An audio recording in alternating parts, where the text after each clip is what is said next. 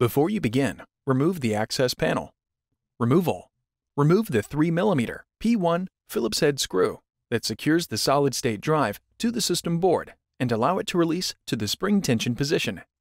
Grasp the solid-state drive by the edges and pull gently to remove it from the slot on the system board. Replacement. Align the notch in the solid-state drive with the key in the solid-state drive slot on the system board.